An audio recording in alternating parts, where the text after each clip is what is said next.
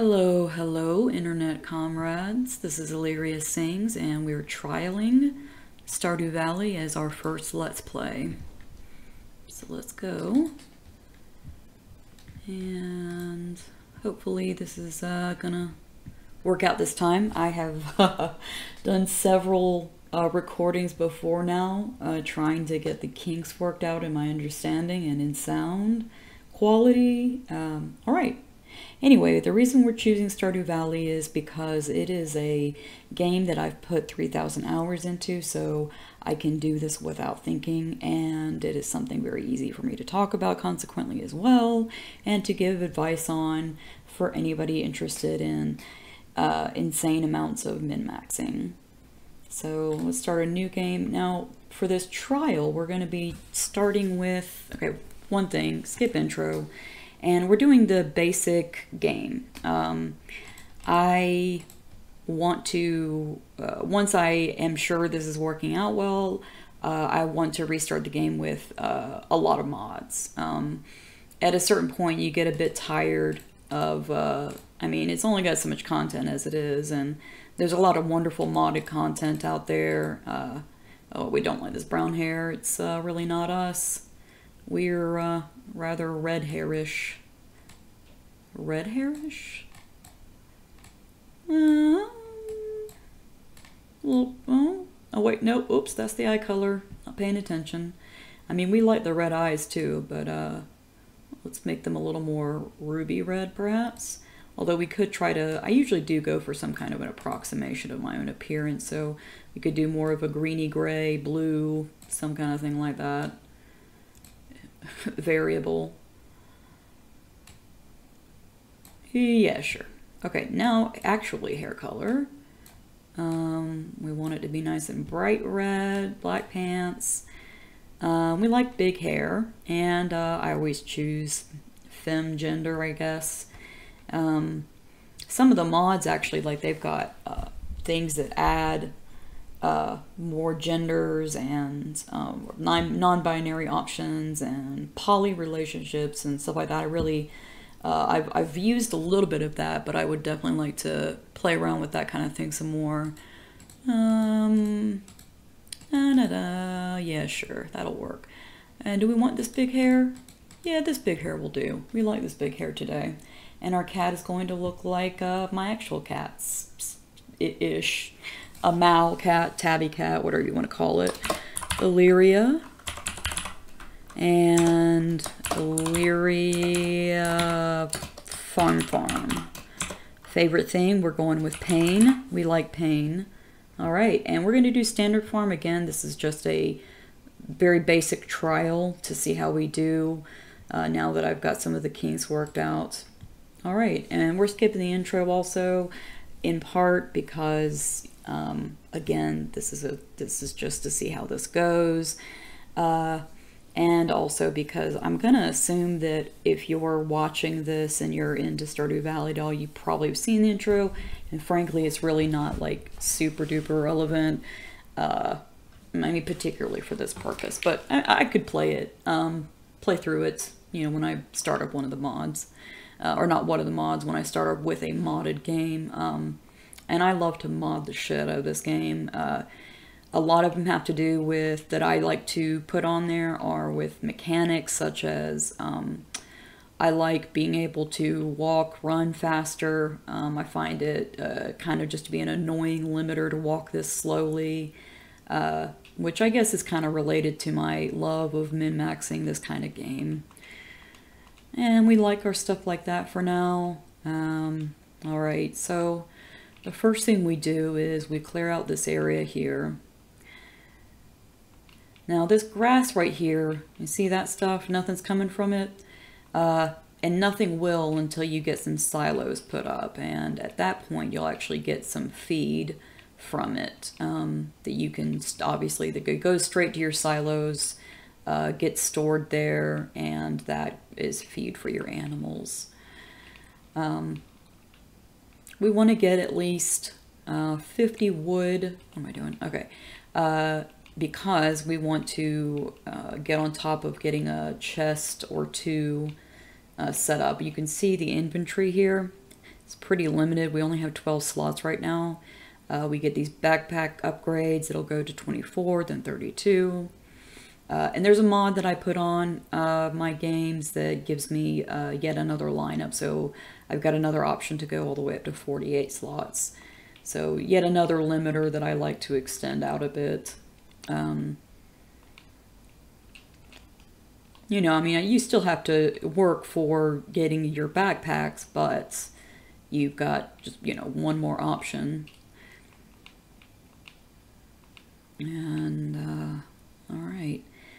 And then, so some of the other mods, so like I was mentioning, some of them are about mechanical things, you know, delimiting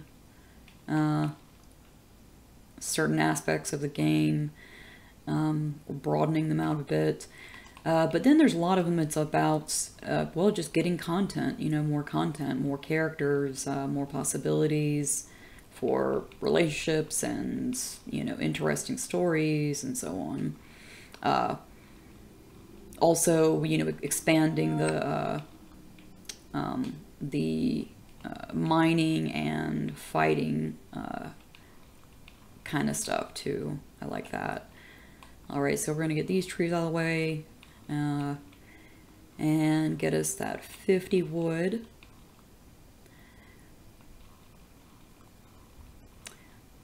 Now this fiber, not the grass, but the fibery looking stuff, or what turns into what it calls fiber. Here we go, right here. That is going to randomly give you mixed seeds, which are, you lay them down and you get randomized seasonally appropriate seeds started, and you won't know what they are unless you just recognize the particular, you know, little shape, I suppose. Yeah, certain seeds are distinctive.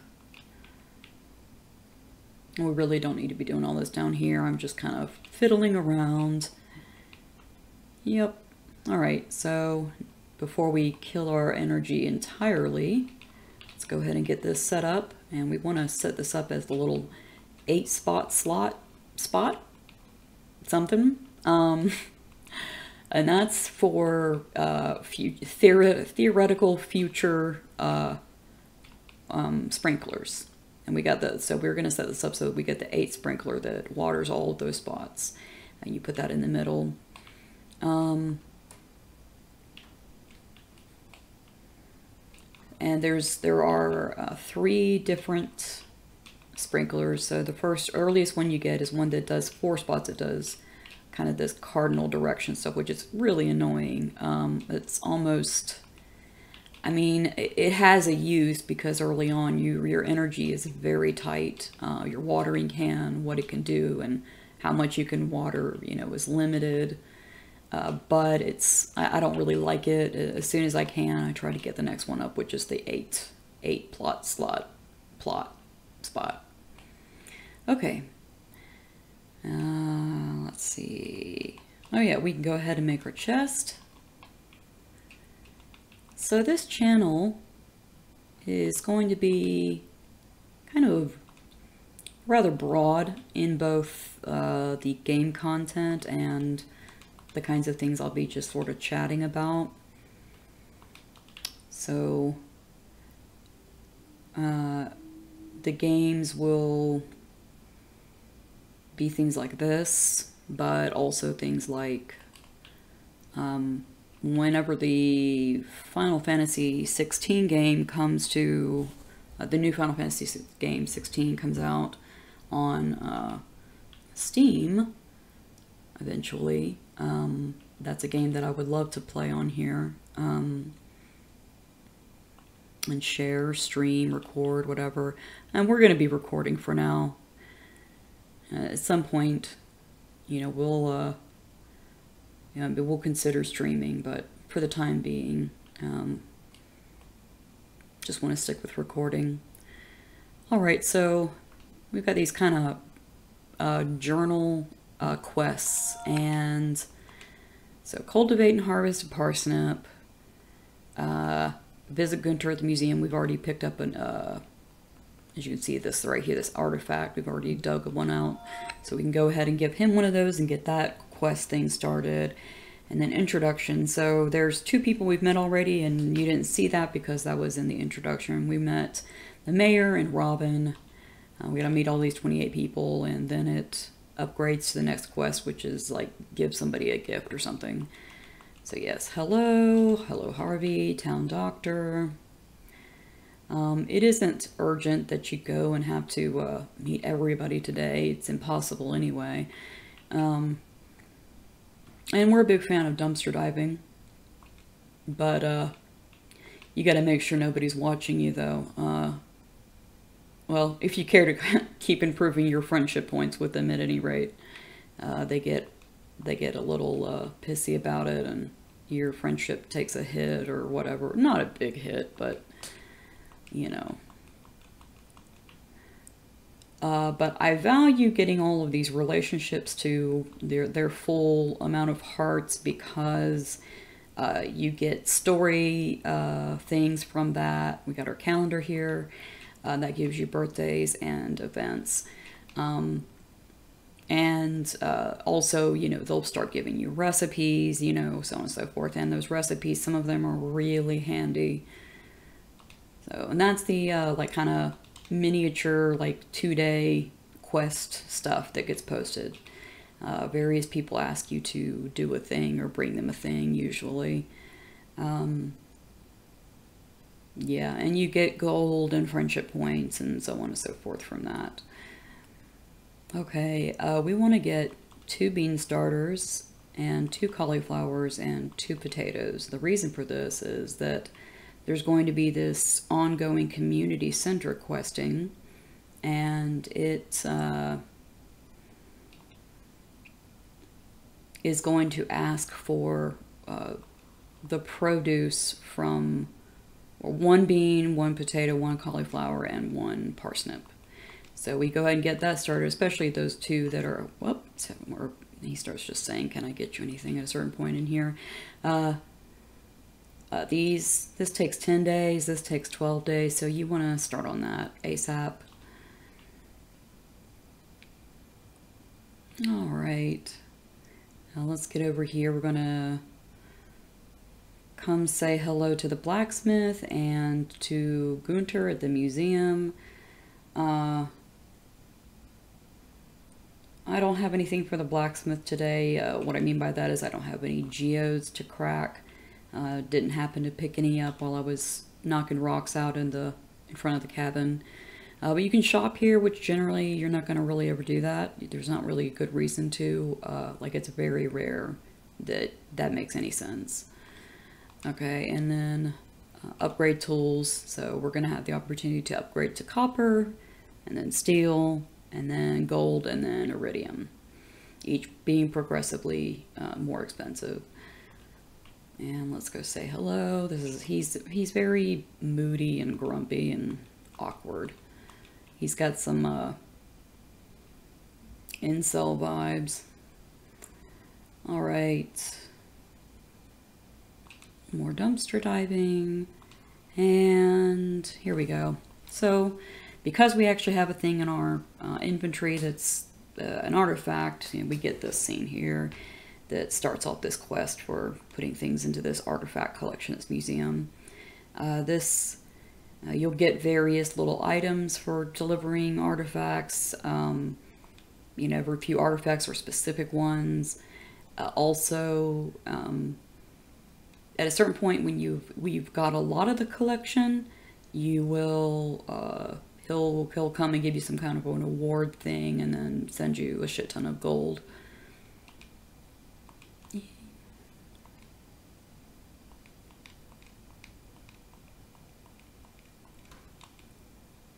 All right. Yep. So we're definitely going to donate, of course.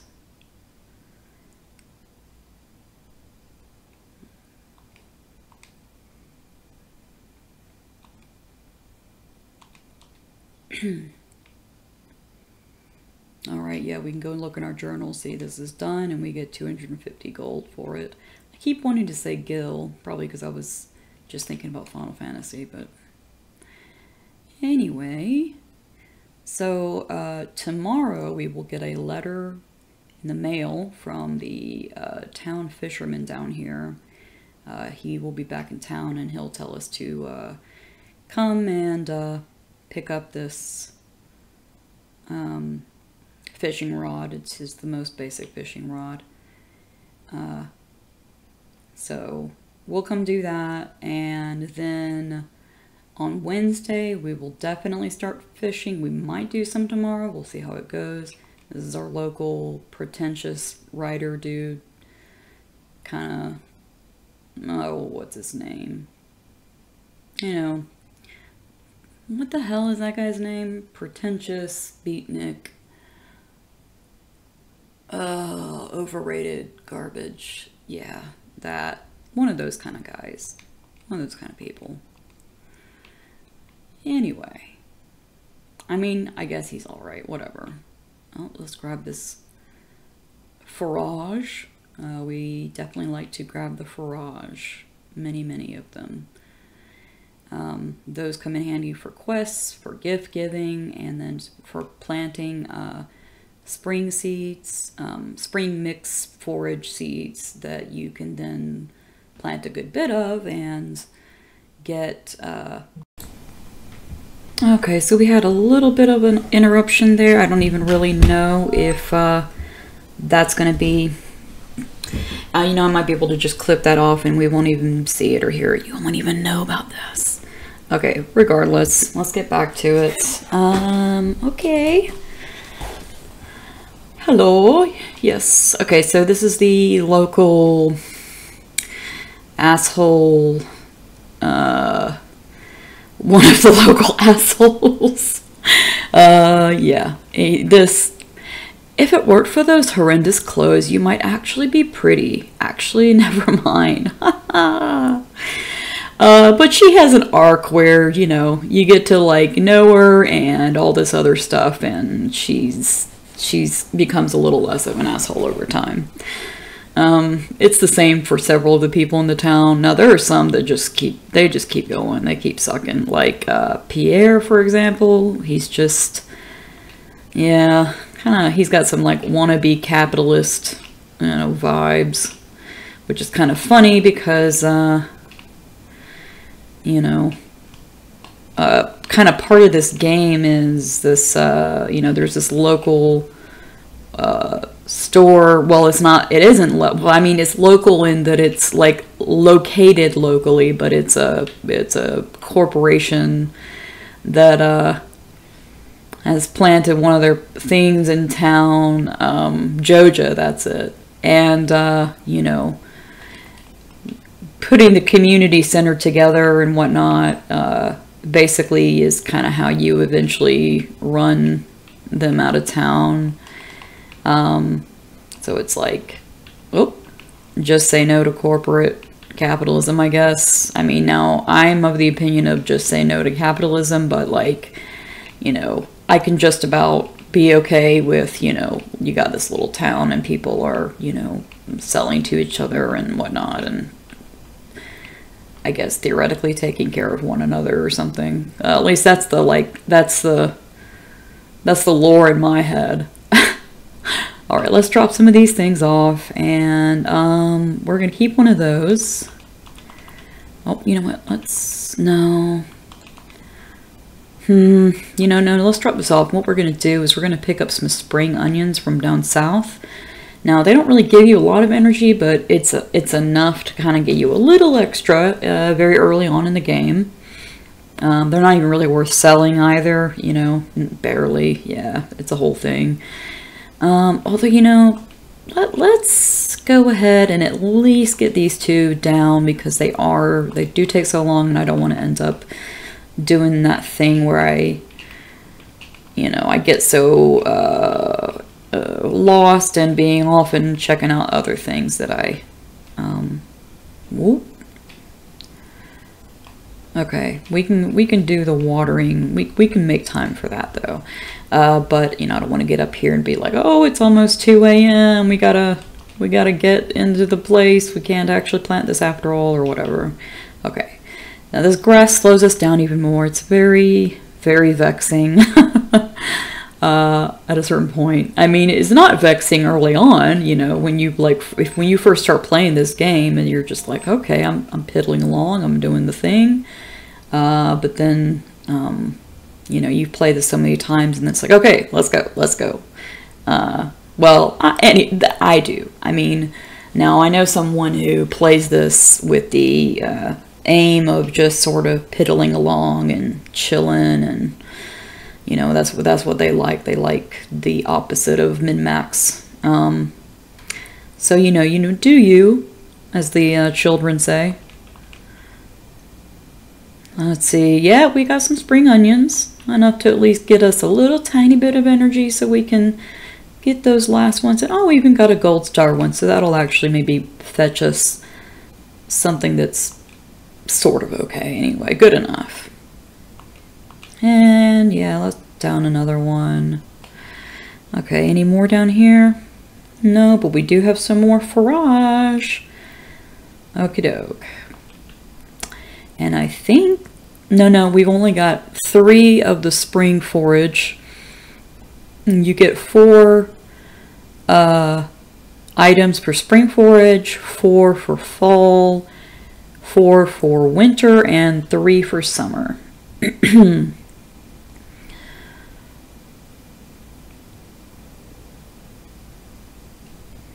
The one that we haven't come across yet is actually the one that I really like to get a hold of in higher amounts, because it's worth a little more for energy, but more important than that though, because I usually won't even waste it on that, it's something that is a great gift for George, the local grumpy old man, you know, trope person.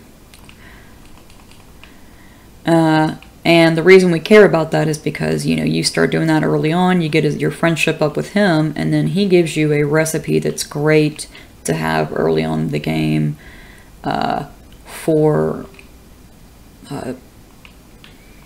mining and fighting, being in the mines. I think it gets you +2 on your mining, and you know, gives you some energy and health back and all that good stuff. All right. We're actually making okay time. It's really not as bad as I was concerned it would be. You have up till 2 a.m. to get thine ass up in your house. And if you don't, even if you are outside at your front door, you will get a thing the next morning. It's like, hey, we found you lying out here and somebody pickpocketed and they took off with some money and blah blah blah. So yeah, it'll cost you basically. Oh, let's drop that in the to-go box, and oh, okay,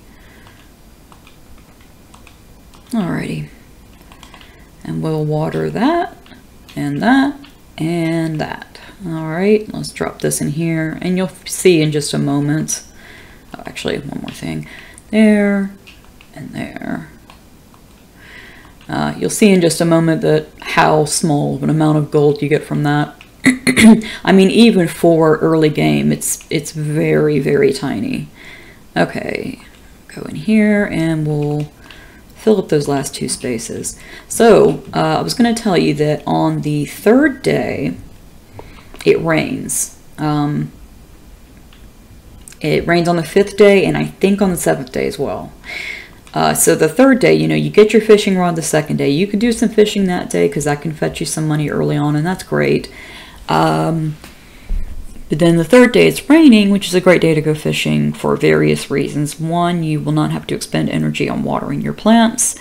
2, that's a day where you can get some eels, and this is specifically in the spring. So in the spring and in the fall, when it's raining, you can fish for eels in the ocean between the hours of 4 p.m. and 12 a.m., I believe. I don't think it goes to 2 a.m.